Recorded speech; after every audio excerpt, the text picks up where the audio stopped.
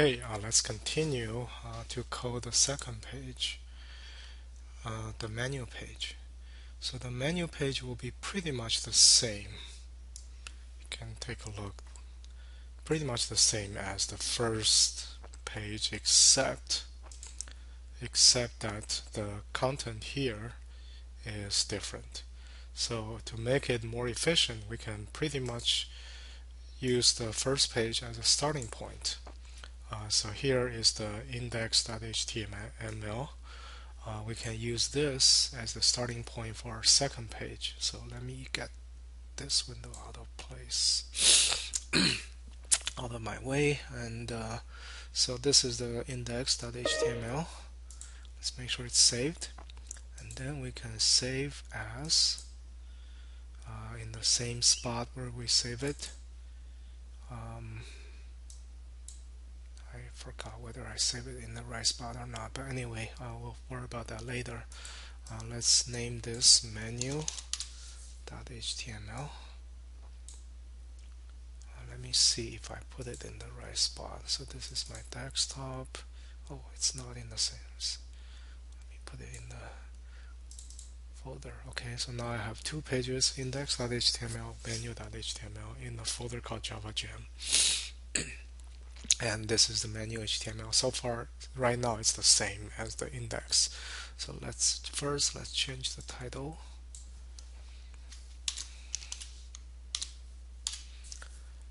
And we want to get rid of this two sections, the unordered list and the paragraph. And instead, we're going to have a definition list. And definition list will be a bunch of DT followed by DD.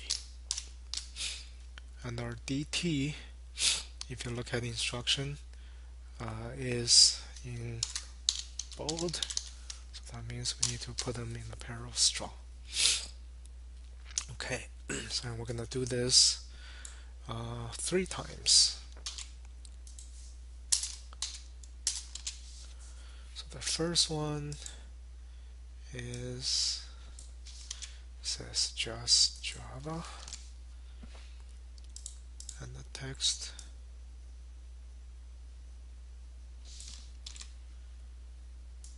is there.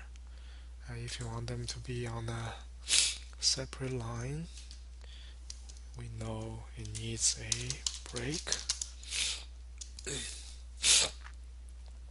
And okay, we probably should put them on the same line.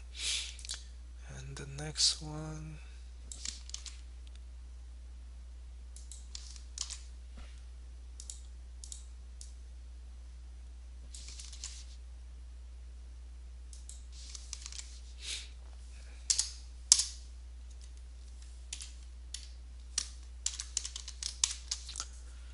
and the last one.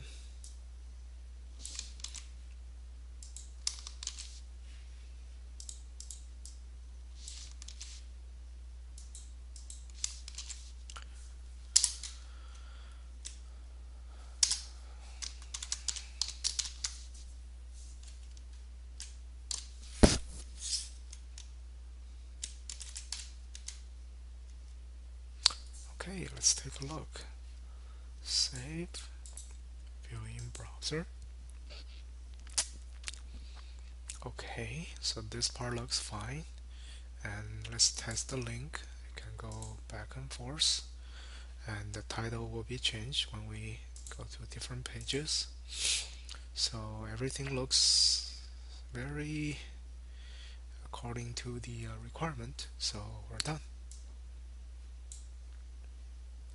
And the last thing is we need to submit both HTMLs in the zip file. So to do that, in Windows, you just need to select these two files, or you can zip the entire folder. Either way, that's fine.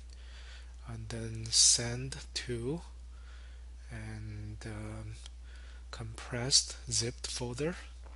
You can either zip the whole folder, or you can just zip these two files. Either way is fine. And it will create a zip file, and I will prefer you name it homework1 with your last name and the first name, so it can be easily recognized as your work. And go to Canvas, upload the zip file, and then you're all done.